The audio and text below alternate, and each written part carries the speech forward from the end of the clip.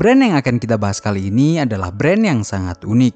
Ini adalah brand dari Italia yang menggunakan nama dari bahasa Finlandia dan logonya adalah bendera Norwegia. Ya, ini adalah Napapijri, sebuah brand outdoor yang juga menjadi favorit para penggiat subculture casuals dan akhir-akhir ini juga mulai diadopsi oleh para penggiat gorpcore. Lalu bagaimana bisa mereka memiliki DNA 3 negara yang berbeda? Dan bagaimana kisah perjalanan mereka hingga menjadi salah satu brand yang disukai para penggiat subcultures? Untuk mengetahui jawabannya, mari kita bahas. Inilah Sejarah Napapijri.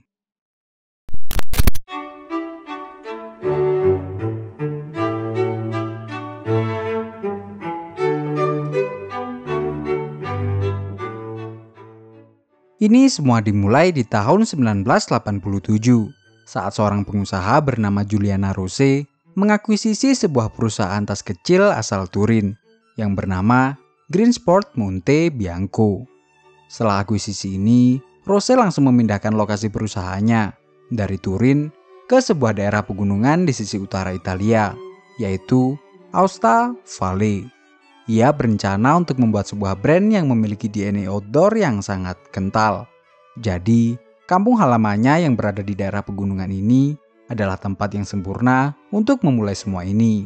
Selanjutnya, ia mulai mempersiapkan nama beserta logo dari brand barunya ini. Lagi-lagi, ia menginginkan nama dan logo yang memiliki DNA outdoor yang sangat kental. Dan setelah melakukan riset, muncullah nama Napapijri menggunakan huruf C. Nama Napapijri ini sebenarnya adalah kata dari bahasa Finlandia dengan ejaan aslinya Napapijri menggunakan I double tanpa huruf J. Kata ini memiliki arti lingkaran kutub yang mengacu pada Arctic Circle, sebuah daerah paling utara dunia yang memiliki cuaca sangat ekstrim. Sementara untuk logo, Rose memilih untuk menggunakan bendera Norwegia yang diikuti dengan tulisan Napapijri berwarna hitam putih yang warnanya dibalik antara atas dan bawah. Ini menyimbolkan warna positif dan negatif yang merepresentasikan kutub utara dan kutub selatan. Lalu, kenapa bendera Norwegia?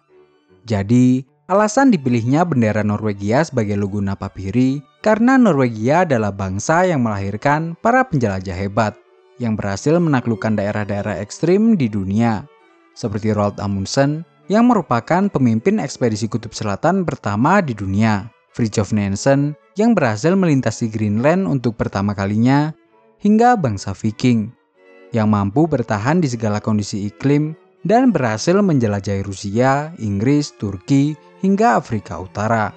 Ketangguhan para penjelajah inilah yang menginspirasi Rose untuk mengadopsi bendera Norwegia di logo Napapijri. Rose ingin brandnya ini bisa setangguh para penjelajah Norwegia yang bisa bertahan di berbagai iklim. Dari sini, kita sudah tahu kenapa brand outdoor asal Italia ini menggunakan nama dari bahasa Finlandia dan menggunakan logo bendera Norwegia. Pertanyaan selanjutnya, bagaimana brand ini bisa berkembang dan menjadi populer di kalangan subculture?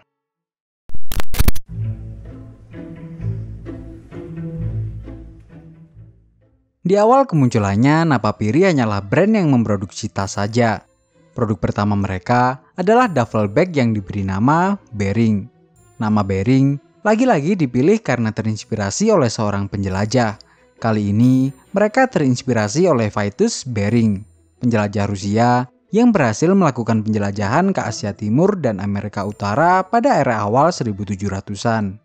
Sampai akhirnya, 3 tahun setelahnya, tepatnya pada tahun 1990, mereka mulai memproduksi pakaian-pakaian untuk kegiatan outdoor, yang salah satunya adalah Skidoo Jacket, sebuah jaket ski bermodel anorak yang dibuat seringan mungkin dan anti air. Gara-gara jaket ini, Napapijri semakin dikenal oleh para penggiat outdoor, khususnya para penggiat olahraga ski. Dan 5 tahun setelahnya di tahun 1995, mereka merilis sebuah jaket yang mengubah takdirnya, yaitu Rainforest, sebuah jaket yang memiliki model anorak sama seperti Skidoo Jacket, tapi dibuat lebih simpel, karena ditujukan untuk aktivitas outdoor santai seperti hiking atau bahkan untuk digunakan sehari-hari. Jaket ini tetap memiliki teknologi tahan air, tapi tidak secanggih teknologi anti air yang terdapat pada Skidoo Jacket. Yang menarik, jaket ini dirancang agar bisa senyaman mungkin digunakan saat musim panas dan musim dingin. Karena inilah, jaket Rainforest menjadi semakin populer di segala kalangan, termasuk sebuah pergerakan supporter garis keras yang disebut Ultras, yang saat itu sedang berkembang pesat di Eropa, terutama di negara tempat Napapijri lahir, yaitu Italia. Dan sama halnya dengan brand-brand Italia lainnya seperti Stone Island dan CB Company, jaket Rainforest Napapijri ini perlahan mulai masuk ke Inggris dan menjadi salah satu favorit para penggiat subkultur casual hingga saat ini. Hal inilah yang membuat Napapijri mempunyai hubungan yang sangat dekat dengan dunia sepak bola.